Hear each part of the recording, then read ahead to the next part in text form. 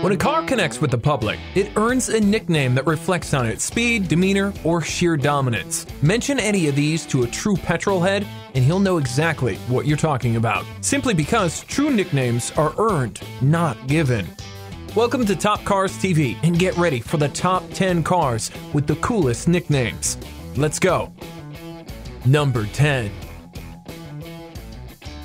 Back in the day, some deranged Germans at AMG had a cool idea. Dude, let's strip down that Mercedes 300 SEL, bore the engine out from 6.3 to 6.8 liters, paint it red, take it racing, and let's see what happens. It sounds like the dumbest idea ever, because when was the last time you saw an S-Class with the racing stripes on it? What actually happened was quite extraordinary, because its huge engine meant huge speed, which made it finish second at Spa 24-hour race. However, due to its immense size and weight, it was gulping fuel and chewing through tires like some pig. A big red pig.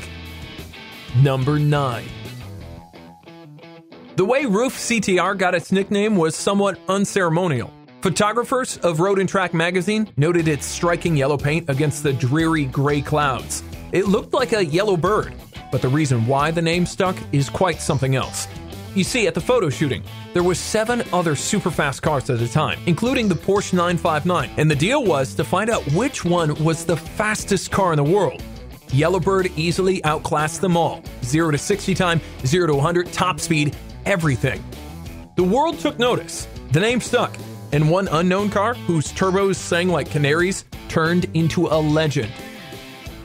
Number 8.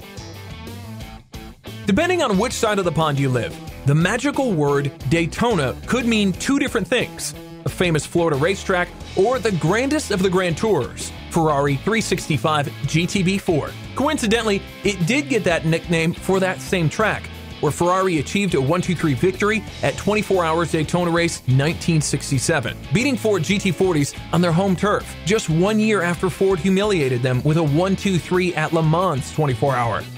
In commemoration of returning the favor, media applied the name to the then best Ferrari ever made, our 365 GTB4. A car that's as great, as beautiful, and as sweet as revenge. Deal with it. Number 7. Jeep is a nickname?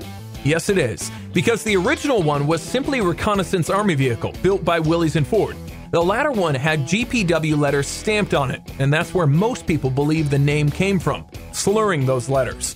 But it's not so, maggot! Instead, soldiers were so impressed by its abilities, they actually named it after Eugene the Jeep, Popeye's supernatural pet, who, just like the vehicle, was small, able to move fast between dimensions, and can solve seemingly impossible problems. After World War II, Jeep remained a general term for any rough terrain vehicle, but Willys turned it into a brand name and continued production for civilians. Number 6. Volvos were always a byword for no-nonsense bluff design, huge trunks, and things like beige, geography teacher, slow. But it all changed in the early 80s when Volvo slapped the word turbo on it and made it blisteringly fast. There was just something so irresistibly cool about blowing past most of the performance cars in these ultimate sleepers, while hauling a fully assembled IKEA bed in the trunk. Who would have thought that a car with an aerodynamic coefficient of a brick could go so fast? But it did, even on a racetrack.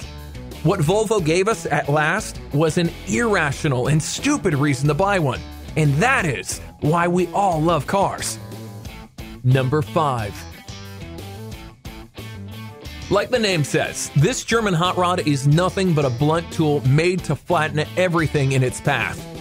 The Hammer was actually the fastest 4-door saloon of the time and one of the very few cars at all that can go over 300 kilometers an hour. But even better than that was the coupe version, with a bigger 6-liter engine and a meaner wide-body kit, all dressed in black inside out, including the hood ornament. Its V8 burble, coupled with those looks, oozed a menacing attitude few other cars can match.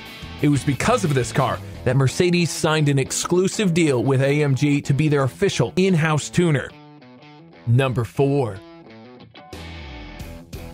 If you're the most powerful person in the world, you're not chauffeured around in simply anything. Someone might shoot at you. America knows that, so it purpose-built this Cadillac presidential limousine. Well, it says Cadillac, and it looks like one, but it's based on Chevrolet's Kodiak. Add to that an 8-inch armor plating, 5-inch layer windows, Kevlar reinforced run-flat tires, foam-protected gas tank, air-insulated interior, an arsenal of weapons ranging from shotguns to grenade launchers, and you've got yourself one indestructible tank, my friend, in a tuxedo. It may be slow, but once it gets going, nothing will stop the beast. Number 3. In 2003, Ford built the first supercharged Mustang, unofficially dubbed the Terminator by the development team. It was also the first supercharged muscle car out of Detroit. With an obscene 390 horsepower figure for its time, it single-handedly started a muscle car power wars, which is still raging to this day. But it wasn't just a straight-line bullet. With an independent suspension all around, it meant it could go left or right as well. In many ways, it was an insanity project just like the Dodge Hellcat.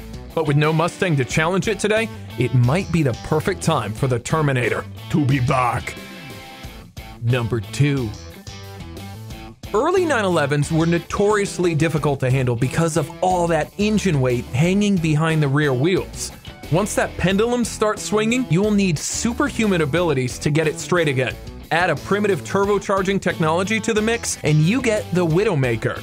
The main problem was a huge turbo lag, which would keep you vulnerable to a sneaky but violent surge of power just a moment later. If you were in the corner when it hits you, you'd make a donut-shaped car around a tree.